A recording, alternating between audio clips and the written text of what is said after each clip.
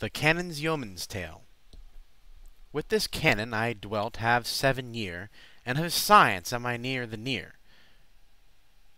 All that I had I have lost thereby, and God wot, so have many more than I.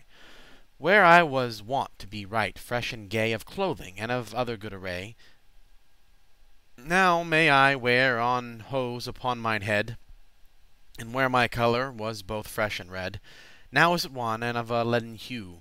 Whoso it useth, sore shall he it rue. And of my swink yet bleared is mine eye. Lo, what advantages to multiply! That sliding science hath me made so bare, that I have no good, where that ever I fare. And yet I am indebted so thereby of gold, that I have borrowed truly, that, while I live, I shall it quite never.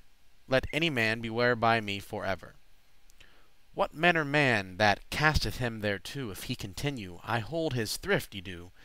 So help me God, thereby shall he not win, but empty his purse, and make his wits thin. And when he, through his madness and folly, hath lost his own good through juparty, then he exciteth other men thereto, to lose their good, as he himself hath do. For unto shrews joy it is and ease, to have their fellows in pain and disease. Thus was I ones learned of a clerk. Of that no charge I will speak of our work. When we be there as we shall exercise our elvish craft, we seem wonder wise, our terms be so clergial and quaint. I blow the fire till that mine heart faint. Why should I tell in each proportion of things which that we work upon, as on 5 or 6 ounces may well be of silver or some other quantity? And busy me to tell you the names, as orpiment, burt bones, iron squams, that into powder ground be full small, and in an earthen pot how put is all, and salt ye put in, and also pepper, before these powders that I speak of here, and well ye cover with a lamp of glass, and of much other thing, which that there was, and of the pots and glasses in gluttning, that of the air might passen out no thing, and of the easy fire and smart also, which that was made, and of the care and woe that we had in our matters subliming, and in amalgaming and calcining of quicksilver called mercury crude. For all our sleights we cannot conclude our orpiment and sublimed mercury, our ground litharge, eke on the porphyry, of each of these of ounces a certain, not helpeth us, our labour is in vain. Nor neither our spirit's ascension, nor our matters that lie all fixed down, may in our working nothing us avail.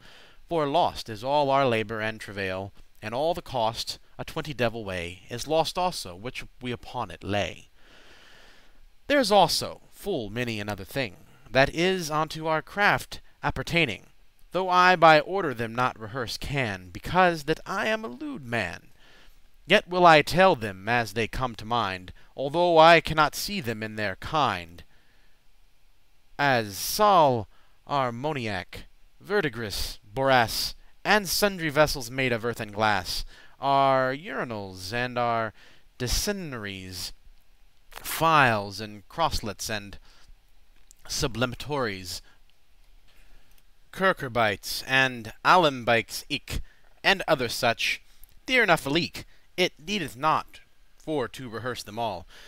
Waters rubifying and bull's gall, arsenic, sal armoniac, and brimstone, and herbs could I tell eke many a one, as agrimoine, valerian, and lunary, and other such, if that me list to tarry, our lamps burning both night and day to bring about our craft, if that we may.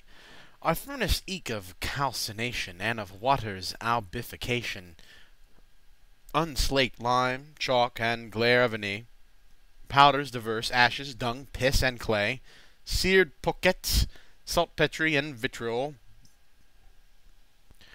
and divers fires made of wood and coal, salt tartar, alkali, salt preparate, and combust matters, and coagulate, clay made with horse and man's hair, and oil of tartar, alum, glass, barm, wort, argoil, rosselgar, and other matters imbibing. And eke of our matters incorporing, and of our silver citrination, our cementing and fermentation, our ingots, tests, and many things mo. I will tell you, as was me taught also, the four spirits, and the bodies seven, by order, as oft I heard my lord them neven. The first spirit quicksilver called is, the second orpiment, the third he was sal ammoniac, and the fourth brimstone. The bodies seven eke, lo them here anon. Sol gold is, and Luna silver we thrip. Mars iron, Mercury quicksilver we clip, Saturnus lead, and Jupiter is tin, and Venus copper, by my father's kin. This cursed craft whoso will exercise, he shall no good have that met him suffice. For all the good he spendeth thereabout, he lose shall. Thereof have I no doubt. Whoso that list to utter his folly, let him come forth and learn to multiply. And every man that hath aught in his coffer, let him appear and wax a philosopher. Alscance that craft is so light to lear. Nay, nay, God wot, all be he monk or frere, priest or canon, or any other wight, though he sit at his book both day and night, in learning of this elvish nice lore, all is in vain, and purdy much more is to learn a lewed man this subtlety. Fie, speak not thereof, for it will not be. And con he letterer, or con he none, as in effect he shall it find all one. For both two, by my salvation, concluden in multiplication. Alike well, when they have all ye do, this is to say, they fail both two. Yet forgot I to make rehearsal of waters corrosive, and of the mile, and of bodies mollification, and also of their induration, oils, ablutions, metal fusible, to tell in all would pass in any Bible, that where is wherefore, as for the best, of all these names now will I me rest. For, as I trow, I have you told enough to raise a fiend, all look he ne'er so rough. Ah, nay, let be, the philosopher's stone, elixir called. We seek fast each one, for had we him, then were we sicker enow. And unto God of heaven I make a vow, for all our craft, when we have all ye do, and all our sleight, he will not come us to. He made us spend much good, for sorrow of which almost we waxed wood, but that good hope creeped in our heart, supposing ever, though we sore smart, to be relieved by him afterward. Such supposing and hope is sharp and hard. I warn you well, it is to seeken ever. That future temps hath made men dissever, in trust thereof, from all that ever they had. Yet of that art they cannot wax sad, for unto them it is bitter sweet. So seemeth it, for had they but a sheet, which that they might wrap them in at night, and a brat to walk in by daylight, they would them sell, and spin it on this craft. They cannot stint, until no thing be laughed. And evermore, wherever that they gon, men may them know by smell of brimstone, for all the world they stinken as a goat. Their savour is so ramish and so hot, that though a man a mile from them be, the savour will infect him, trust me. Lo thus by smelling and threadbare array, if that men list, this folk they know may. And if a man will ask them privily, why they be clothed so unthriftily, they right anon will run out in his ear, and sayn, if that they espied were, men would them slay, because of their science. Lo, thus these folk betrayen innocence. Pass over this, I go my tale unto. Ere that the pot be on the fire y do, of metals, with a certain quantity, my lord them tempers, and no man but he. Now he is gone, I dare say boldly, for as men say, he can do craftily.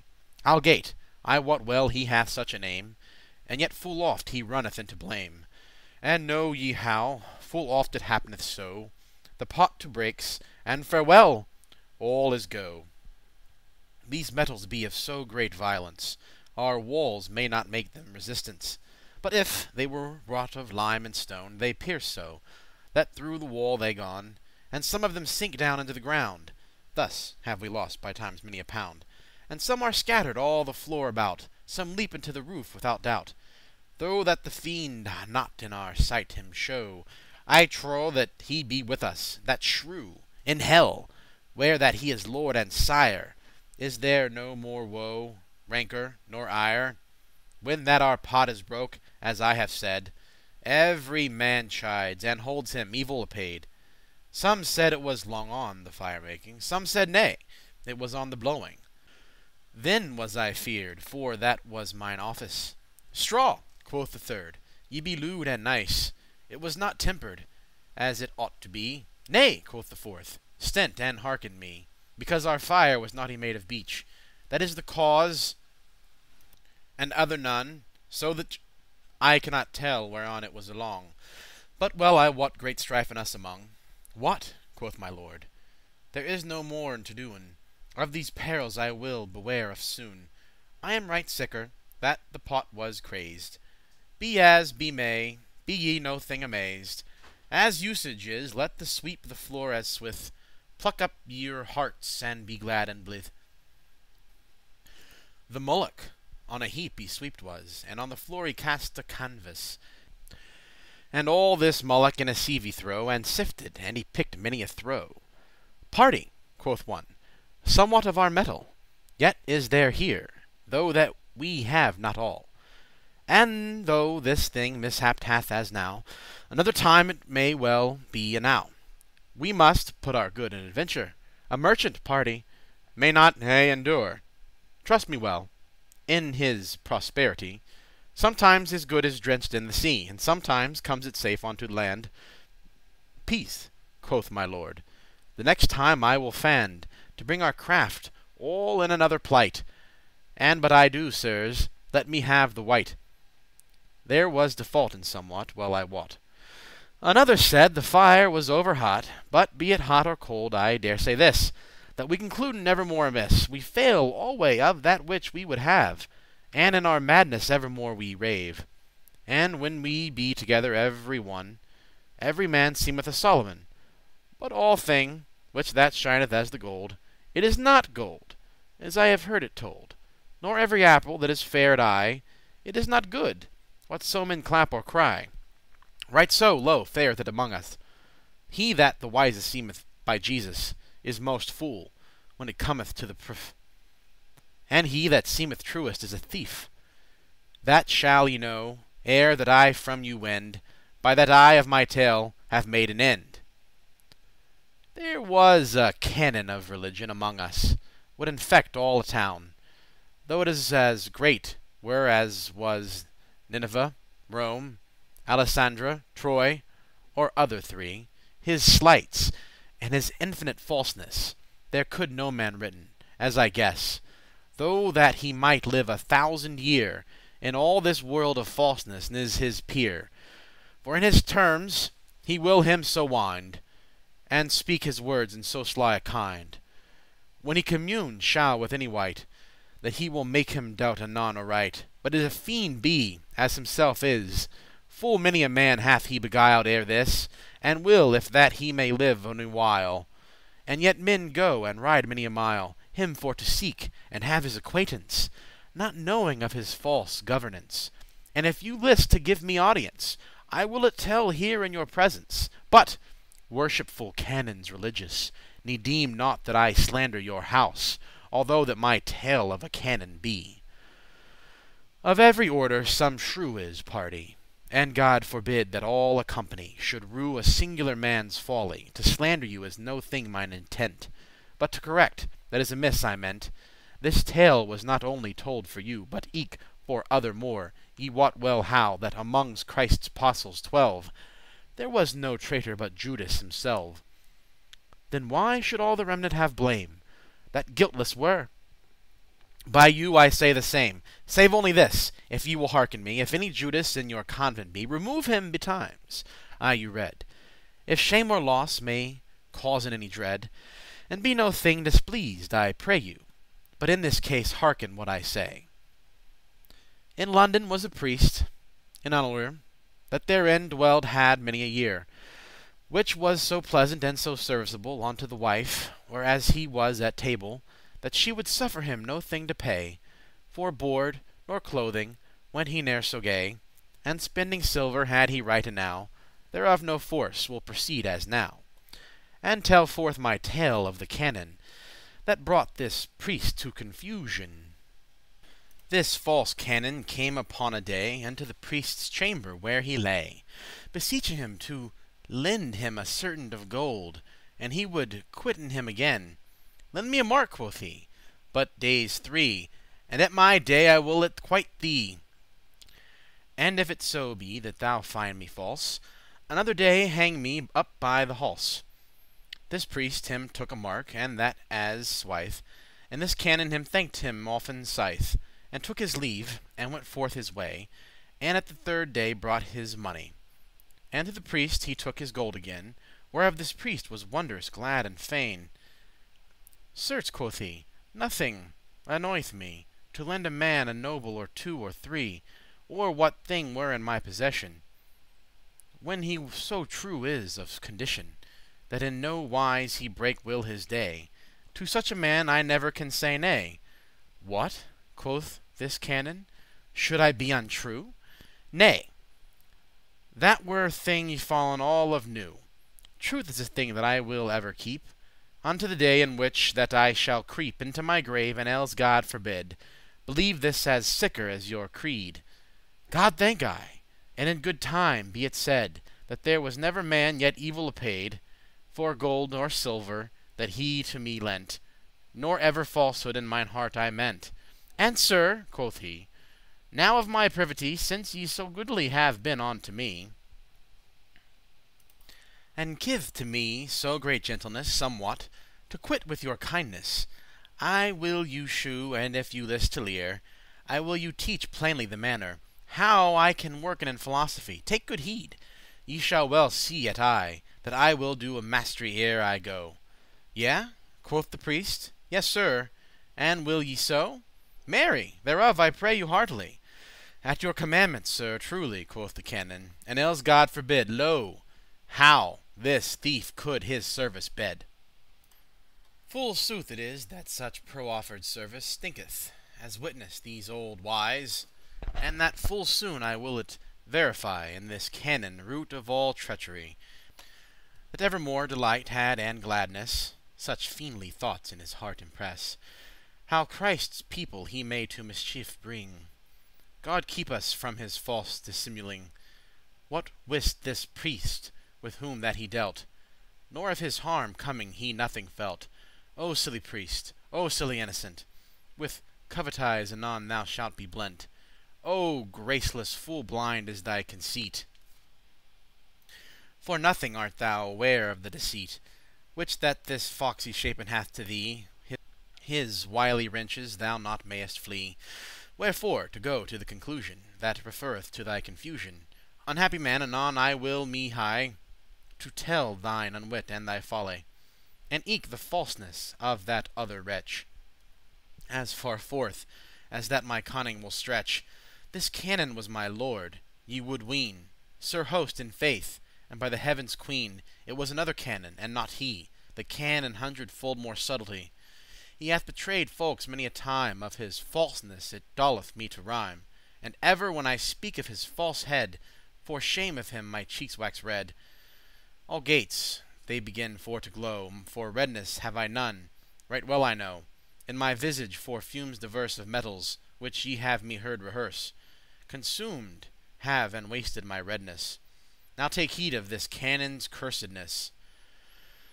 "Sir," quoth he to the priest, "let your man gon for quicksilver, that we it had anon, and let him bring ounces 2 or 3, and when he comes, as fast shall ye see a wondrous thing which ye saw ne'er ere this." "Sir," quoth the priest, "it shall be done y wise." He bade his servant fetch him this thing, and he all ready was at his bidding, and went him forth, and came anon again, with this quicksilver shortly for to sayn, and took these ounces 3 to the Canon, and he laid them well and fair down, and bade the servant coals for to bring, that he anon might go to his working. The coals right anon weren y fit, and this canon he took a crosslet out of his bosom, and showed it to the priest. "This instrument," quoth he, "which that thou seest, take in thine hand, and put thyself therein, of this quicksilver an ounce, and here begin, in the name of Christ, to wax a philosopher. There be full few which that I would proffer, to show them thus such of my science. For here shall ye see by experience, that this quicksilver I will mortify, right in your sight, anon without lie, and make it as good silver and as fine as there is any in your purse, or mine, or elsewhere, and make it malleable, and else hold me false and unable among folk for ever to appear. I have a powder here that cost me dear, shall make all good, for it is cause of all my cunning, which that I you shew shall. Void your man, and let him be thereout, and shut the door while we be about our privity, that no man us espy, while that we work in this philosophy. All, as he bade, fulfilled was indeed. This eke servant right anon out yede, and his mastery shut the door anon, and to their labour speedily they gone. This priest, at this cursed canon's bidding, upon the fire anon he set this thing, and blew the fire, and busied him full fast, and this canon unto the crosslet cast a powder. I know not whereof it was. He made either of chalk, either of glass, or somewhat else, was not worth a fly, to blinde with this priest, and bade him hie the coals for to couch and all above the crosslet. For in token I thee love, quoth this canon, thine own hands too shall work all thing that there shall be do. Grand mercy, quoth the priest, and was full glad, and couched the coals as the canon bade. And while he busy was, this fiendly wretch, this false canon, thou foul fiend him fetch, out of his bosom took a breachen coal, in which full subtifly was made a hole, and therein put was of silver limale an ounce, and stopped was without fail. The hole was wax, to keep the limale in, and understand that this false gin was not made there, but it was made before. And other things I shall tell you more hereafterward, which that he with him be brought. Ere he came there, him to beguile he thought, and so he did, ere that they went wit, till he had turned him, could he not blin. It doleth me, when that I of him speak, of his falsehood fain would I me wreak, if I wist how, but he is here and there. He is so variant, he abides nowhere. But take heed, sirs, now for God's love. He took his coal, of which I spake above, and in his hand he bare it privily. And while the priest couched busily the coals, as I told you ere this canon said, "Friend, ye do amiss. This is not coached as it ought to be, but soon I shall amend in it," quoth he. "Now let me meddle therewith but a while, for of you have I pity, by Saint Gill. Ye be right hot, I see well how ye sweat. Have here a cloth, and wipe away the wet." And while that the priest wiped his face, this canon took his coal, with sorry grace, and laid it above on the midward of the crosslet, and blew well afterward, till that the coals began fast to brin. "Now give us drink," quoth this canon then, "and swith all shall be well, I undertake. Sit we down, and let us merry make." And when that this canon's breachen coal was burnt, all the mail out of the hole into the crosslet anon fell down. And so it must needs by reason, since it above so even couched was. But thereof wist the priest no thing. Alas! He deemed all the coals alike good, for of the sleight he nothing understood.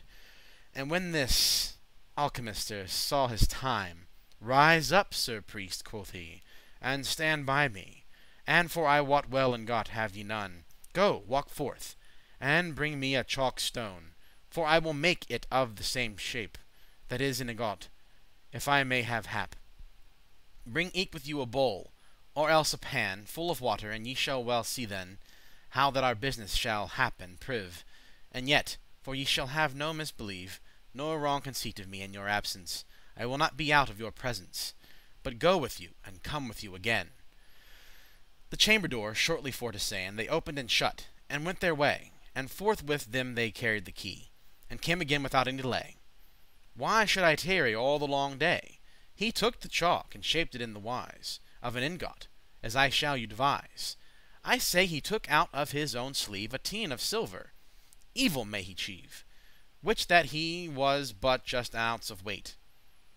And take heed now of his cursed sleight. He shaped his ingot in length and in brid of this tein without any dread, slow slyly that the priest it not espied, And in his sleeve again he gan it hide, And from the fire he took up his matter, And in the ingot put it with merry cheer, And in the water vessel he it cast, When that him list, and bade the priest as fast, "Look what there is.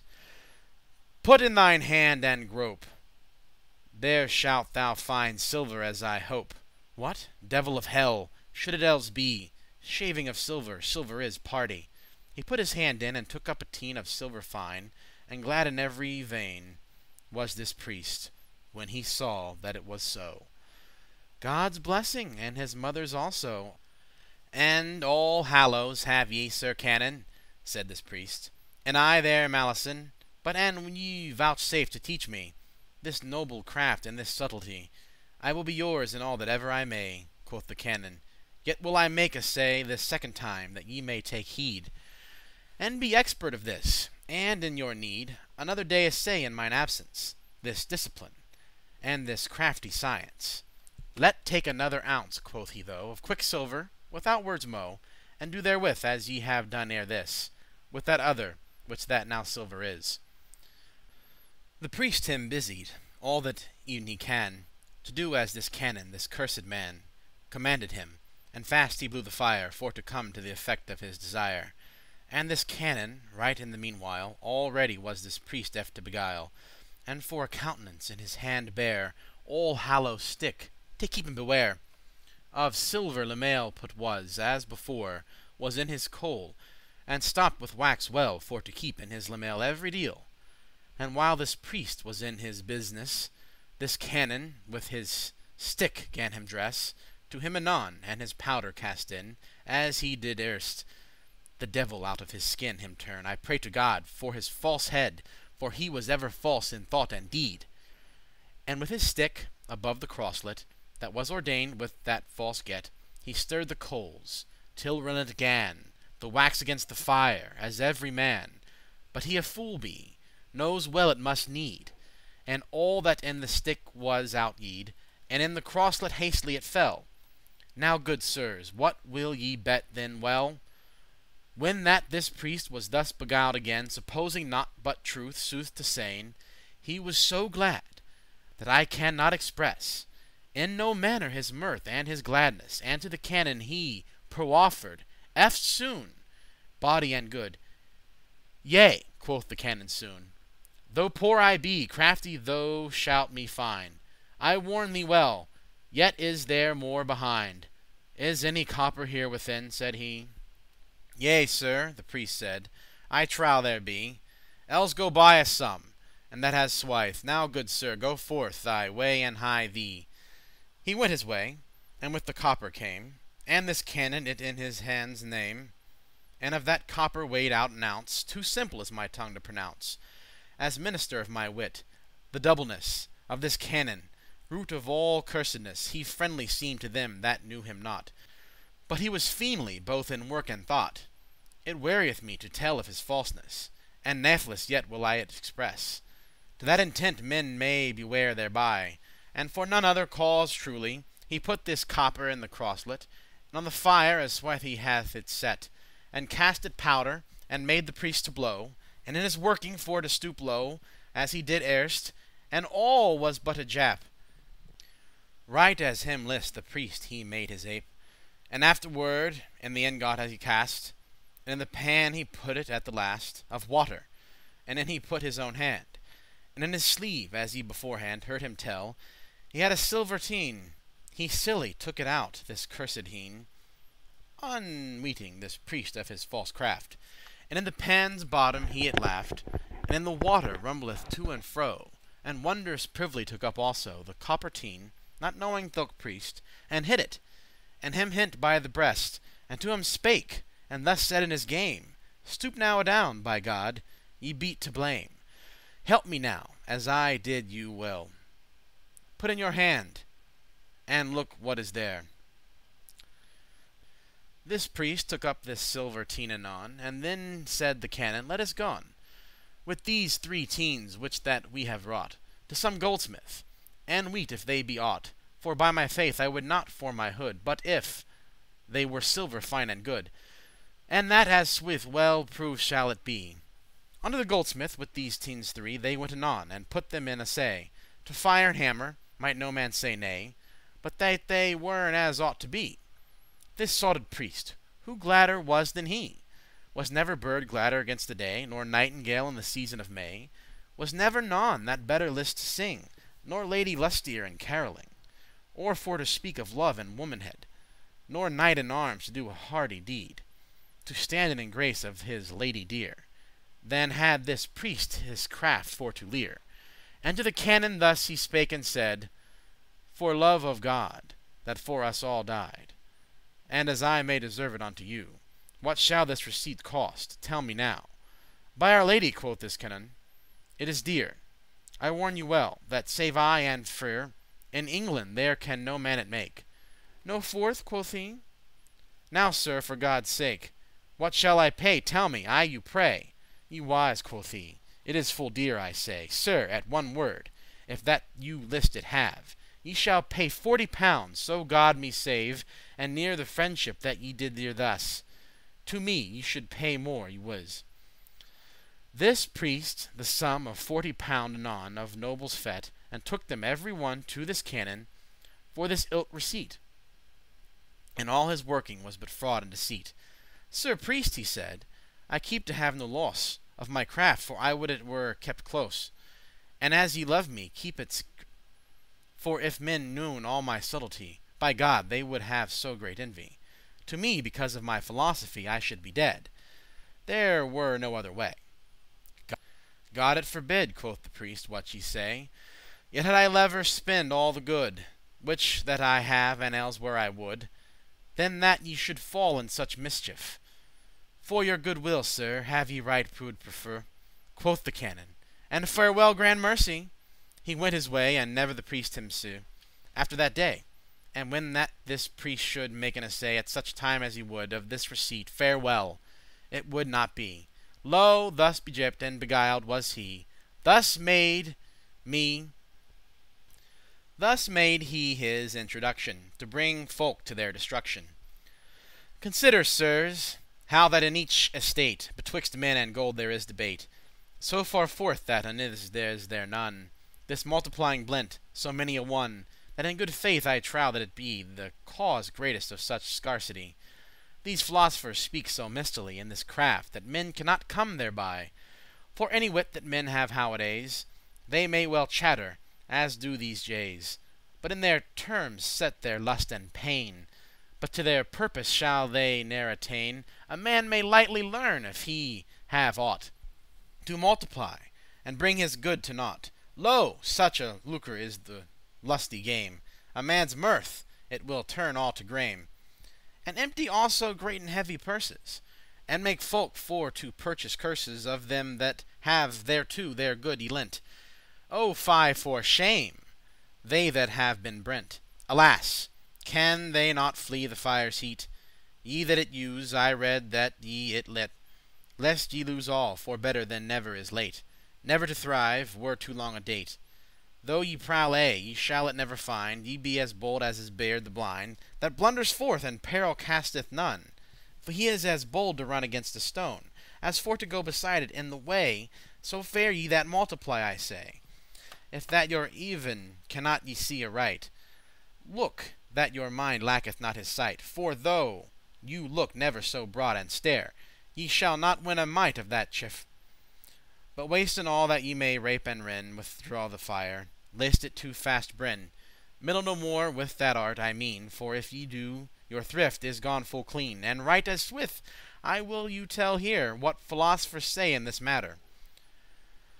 Lo, thus saith Arnold of the New Town, as his rosary maketh mention.